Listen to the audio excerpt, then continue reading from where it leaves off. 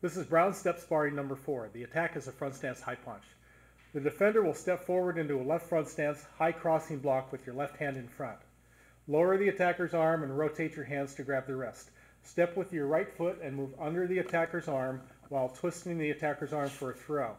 Make sure to step backwards with your left foot. Jump stomp to the body. Let's do it again.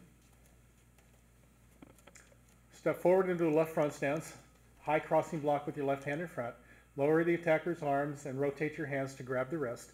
Step through with your right foot and under the attacker's arm while twisting the attacker's arm for a throw. Make sure to step through with your left foot. Jump stomp to the body. Let's bring us out in a V.